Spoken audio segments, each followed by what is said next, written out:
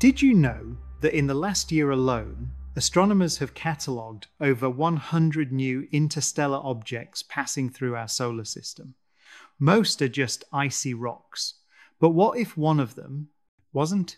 Right now, something's happening that even NASA refuses to explain.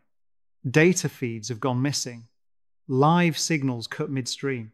And the one interstellar object that's been mesmerizing astronomers for months, 3I divided by Atlas, has suddenly gone dark. No glow, no trail, no signature. It's as if it's been erased from the sky. But what if this isn't a disappearance? What if it's a transformation? The story begins just days ago. NASA's Jet Propulsion Laboratory was monitoring 3I divided by Atlas, the strange interstellar visitor that had baffled astronomers for months. It wasn't behaving like a comet or an asteroid or anything we've seen before. It pulsed faintly with light, green and gold, shifting like breath. And for weeks it had been under constant observation. But then abruptly, every telescope from Chile to Hawaii reported the same thing. It was gone. 3I divided by Atlas had vanished. Now, vanishing in space isn't easy. The vacuum doesn't just swallow light. Every object, even the darkest one, reflects something. Infrared radio, plasma signatures, yet the sensors went dead. NASA tried to recalibrate its instruments, but the signal loss wasn't technical, it was total. The object that once glowed brighter than a million candles against the void was now completely black.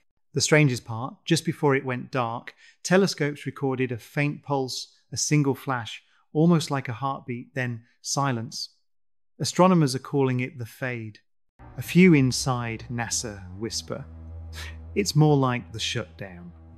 And the classified files now locked inside restricted digital vaults marked under Project Echo suggest that what went dark wasn't just a rock. It was something reacting. Let's rewind. When 3I divided by Atlas first entered our solar system, it moved erratically, like it was navigating. Unlike Oumuamua, which passed us like a skipping stone, this object seemed to adjust course as if correcting for gravity wells. And then came the glow. Chemical emissions that didn't match ice, rock, or gas. It behaved like it was powered by something internal. For months, NASA's spectral analysis couldn't match it to anything natural.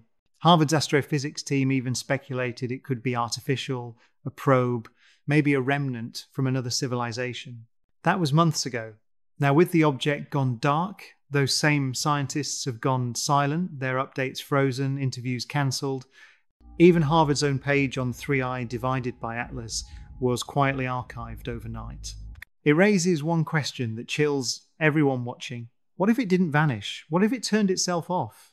To understand why this idea terrifies scientists, we need to look at the data right before the blackout. The Hubble and the James Webb Space Telescope both recorded subtle fluctuations in the light curve, not random but rhythmic.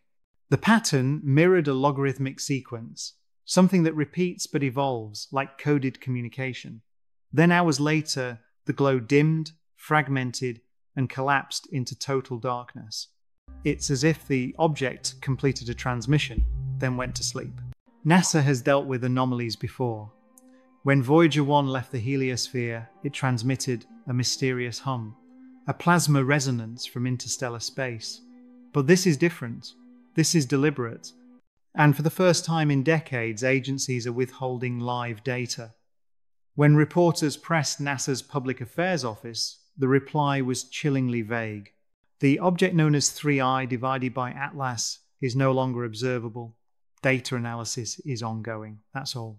But behind the scenes, people are talking. Insiders claim that classified divisions within NASA and the Department of Defense are reviewing transmissions linked to the event. One astrophysicist from the European Space Agency, speaking anonymously, said the final signal wasn't noise at all. It carried modulation, meaning structure, as if data was being encoded. And what's more, it wasn't directed toward Earth. It was aimed outward toward deep interstellar space. Think about that for a second.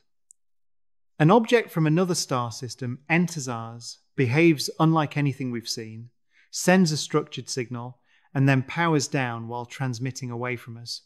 It's not random, it's purposeful. And that's why the 3i divided by Atlas files were classified. Because if this thing isn't just a rock, if it's an ancient probe or beacon, then whatever it's signaling to might still be out there. Now, before we leap to conclusions, let's ground ourselves in what we do know. Space is unpredictable. Cosmic bodies sometimes fragment or evaporate when they encounter solar radiation or gravitational stress, but no known natural process erases all detectable energy at once. That's what makes this so unsettling. Even when comets die, they leave debris. Even when stars collapse, they echo. 3i divided by Atlas left nothing. And so scientists are asking a question they rarely say aloud. Did it shut down, or did someone shut it off? Harvard's Dr. Emily Jiang, who's been tracking interstellar objects since Oumuamua, said something profound in an interview before her project was abruptly paused. She said, if 3i divided by Atlas is a messenger, then it might not want to be found. That line echoes across observatories tonight because maybe, just maybe, this thing wasn't here by accident. Consider this. In astrophysics, there's a hypothesis known as interstellar seeding. The idea that advanced civilizations might scatter self-replicating probes, machines that drift through space for millennia, gathering data, observing young civilizations like ours. These probes would remain dormant until they encounter a signal, a threshold moment, or something worth awakening for. So what if 3i divided by Atlas was one of them? A silent observer that detected our radar, our radio signals, our telescopes, and finally decided to respond. It glowed, it signaled, and now it sleeps again. This isn't just science fiction. It's a genuine theoretical framework called the Bracewell probe concept. The educational value here is immense. It forces us to confront the Fermi paradox, the question of where is everybody? Maybe they are here, but they're quiet. The true mystery isn't just the object, but the timing. Why now? What threshold did humanity just cross that made this probe, or whatever it is, wake up? Was it the launch of the James Webb Space Telescope, giving us an unprecedented view of the cosmos? Was it our advancements in artificial intelligence, a signal that we're approaching a new kind of consciousness? The value of this event isn't just about finding aliens. It's a mirror. It forces us to evaluate our own technological footprint. If 3i divided by Atlas was listening, it heard everything, our wars, our broadcasts, our first fumbling steps into space. Its silence now is profoundly educational. It might be the universe's way of telling us to listen rather than just shout.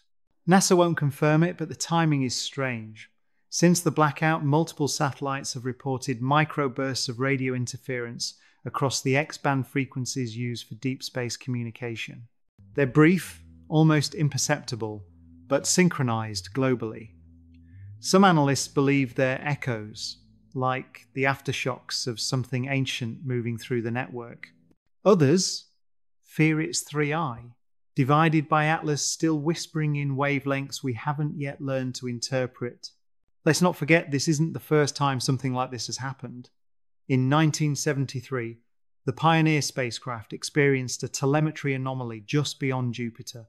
Signals fluctuated as though something was reflecting them back.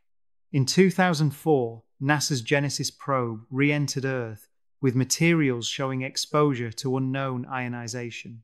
Space has always kept its secrets close. But this feels different. This feels personal because 3i divided by Atlas came from outside the solar system. It wasn't born here. It's a visitor. And if that visitor just shut itself down, it might mean it finished what it came to do.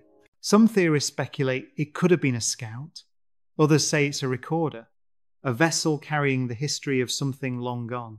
But what's most haunting is the idea that its darkening wasn't an end. It was a signal. Imagine an ancient civilization that mastered light and silence as tools of communication. For them, going dark might not mean death. It might mean completion, mission accomplished, message sent. When I think about that, I remember humanity's own first steps into the stars. The Apollo missions, Voyagers, golden records, our radio messages sent toward the unknown. We've always been the ones calling out, hoping someone answers. But what if this time someone did, and we didn't like what came next? Or perhaps the universe is reminding us of something simpler, that not all signals are meant to be decoded. Some are meant to be felt, to humble us, to remind us of how small we truly are. Because the truth is, silence is not absence. In the language of the cosmos, silence is information. When the stars go quiet, something is about to change. And that's what terrifies scientists tonight. They're not afraid of what 3i divided by Atlas was. They're afraid of what it might have triggered. What if that last pulse wasn't a goodbye, but a wake-up call? What if somewhere, light years away, something ancient just received it? NASA's silence now feels less like secrecy and more like precaution. The public may not be ready, the data might still be inconclusive, but behind closed doors they're watching, they're waiting, and so are we. So the next time you look at the night sky, remember this. Somewhere beyond our reach, a messenger from another world drifted into our solar system, blinked once, and disappeared.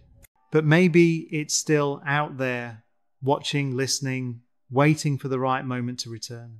The lesson here is profound.